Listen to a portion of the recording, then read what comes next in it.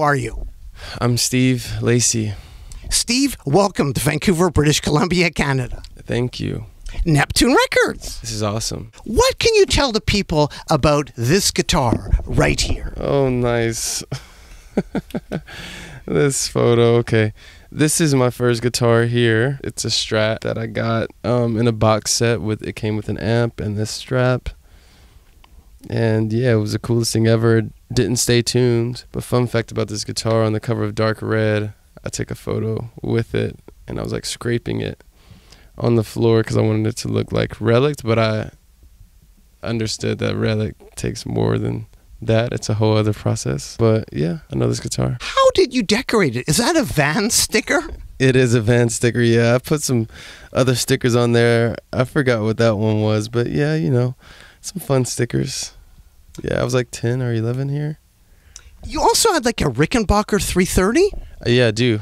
The black one. Yeah. What's the history on that? Like, why'd I get it? Or where's it from and why'd you get it?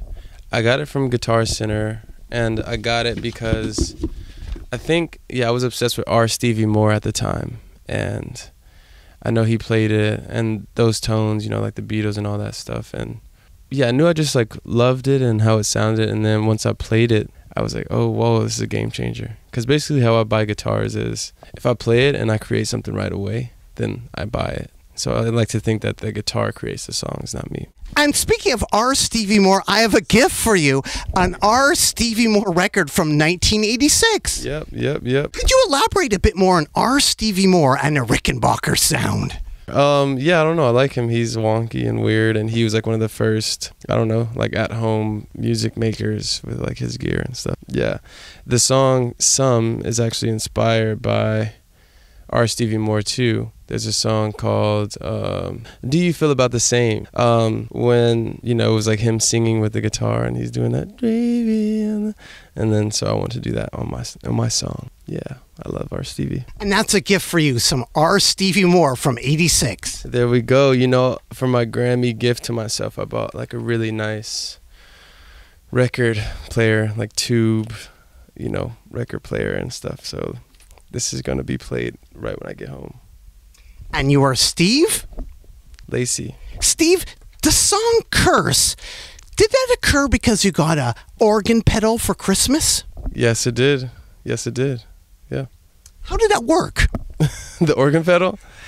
Yeah, you just play chords and it sounds like a freaking organ. It's crazy. I should use that more. I only use it on that one song and I just like never touched it because I was like, well, I can't top that song, so just leave it in the closet. I should try it out again. Yeah. The Caterpillar with Cheyenne. Uh-huh. Yeah, what about that? Steve Lacy, the Caterpillar. And the Caterpillar, yeah. What?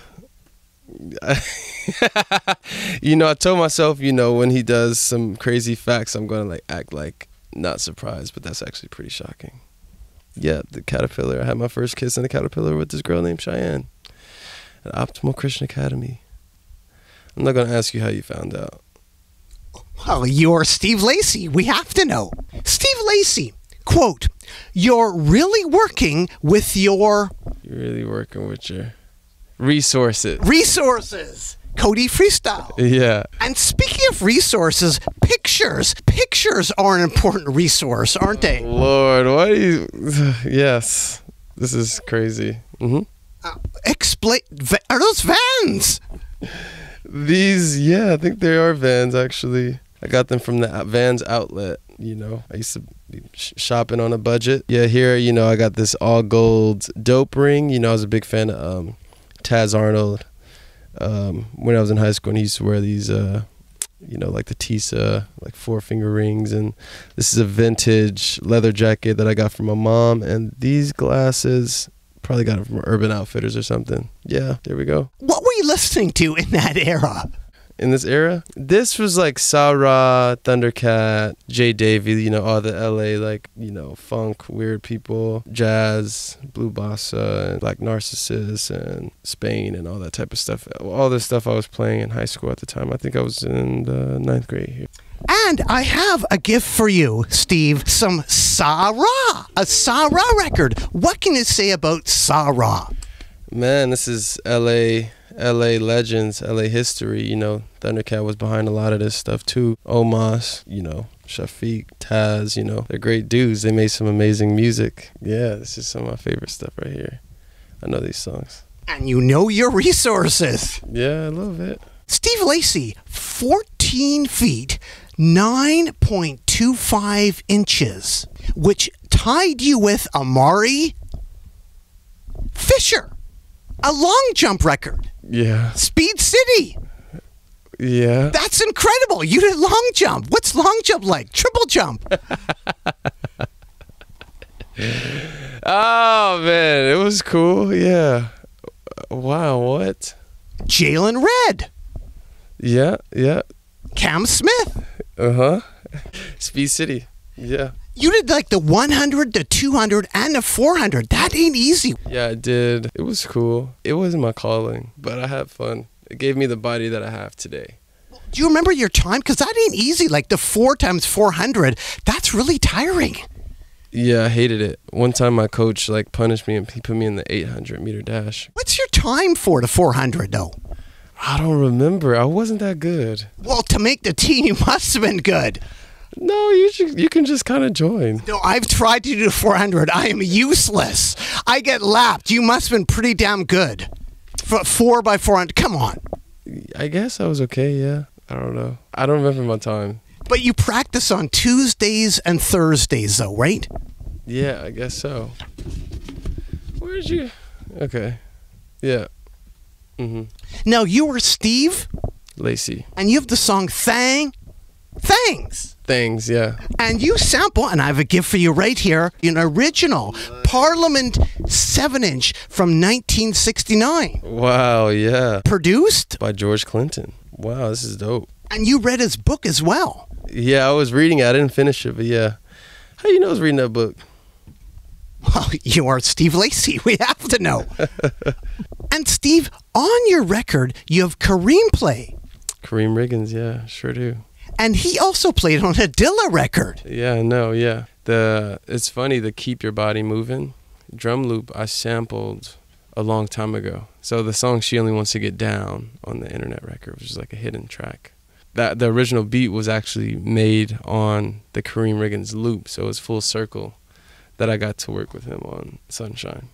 And I have a gift for you, a J Dilla picture disc. Whoa, get out of here. From 2001 for your turntable, a picture disc. That's insane. Wow. And normally I take off the wrapping, but I didn't want to scratch it. Whoa, that's rad. What the hell?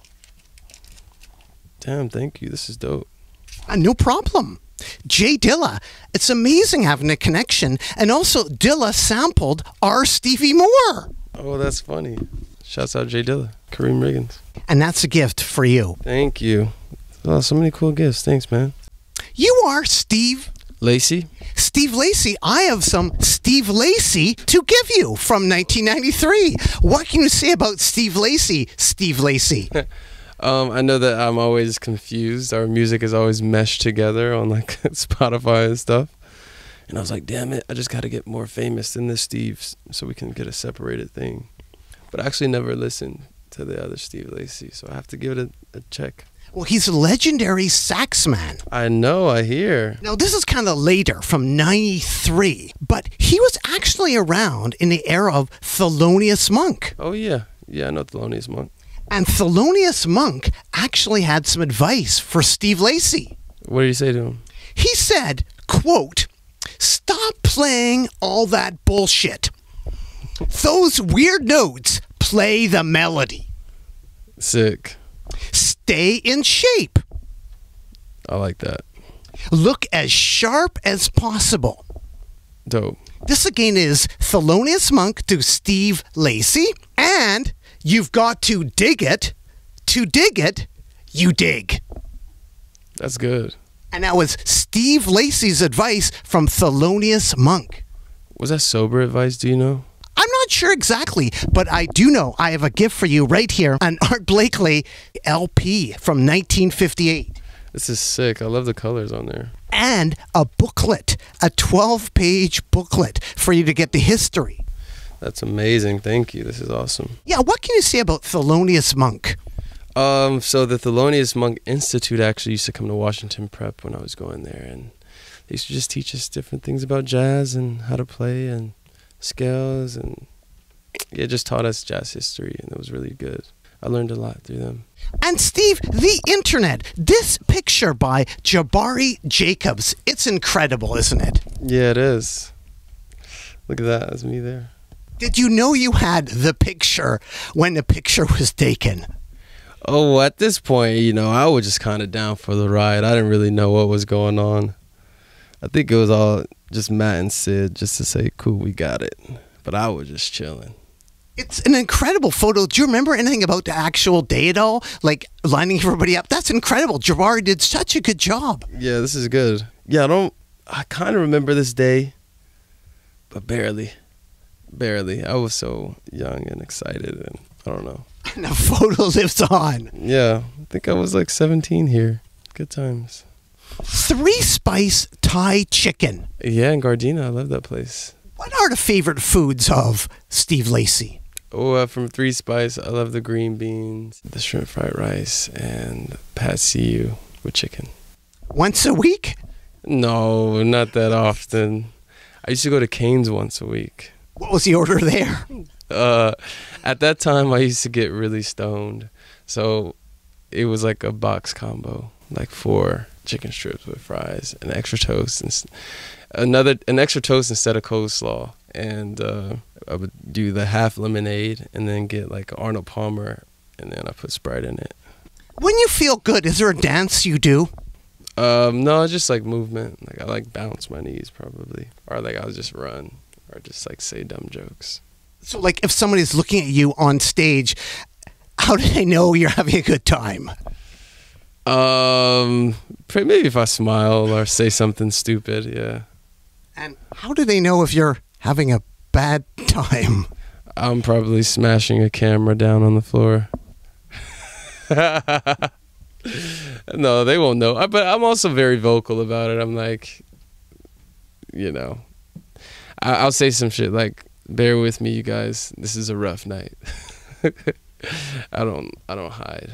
I have a gift for you.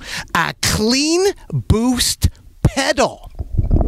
Well, this is dope. Made from a 1970s Studer tape machine. Wow, thank you. I'm going to use this. I love this. I use a lot of pedals. This is from Adam from Satellite Amps in San Diego. He makes pedals, and I got him to make a clean boost pedal based on Steve Lacy's music. Wow, thank you, Adam. This is great. Winding up here, Steve Lacy, I have another gift for you lastly. A Raphael Sadiq LP. Dope. From 1990. This is dope. What can you say about Tony, and Raphael? Well, I know about the Tonys. Well, I grew up hearing the Tonys, but I'm a big fan of Raphael, and yeah, he's like one of my mentors, kind of. He's awesome. What has he said to you? He tells me a lot of things. His most recent advice was, he told me congrats and always take out my trash. Boom. Yeah, he's great. How did you meet him? I met Raphael. Okay, I met him in the parking lot at the Echo. I was playing some music in the car with Jamil. This was like, it had to be like 5 or 6 years ago or something. But we're playing music, and then we got out the car, and this man was walking by. He said, "Yo, that's jamming." And I was like, "Thanks, man." I was like, "Wait, was that Raphael Sadiq?" And so I think I screamed, or Jamil screamed, "Raphael!" And he looked back. And then I think Jamil was like, "It's me," because I guess Raphael known Jamil since he was like a baby. So yeah, that was my first interaction with Sadiq, yeah. So you were playing music? Yeah, we were listening like some beats or something in the car. Or just, yeah, that was it. He has good ears. Yeah, he does. Well, we were playing it pretty loud as well, but yeah.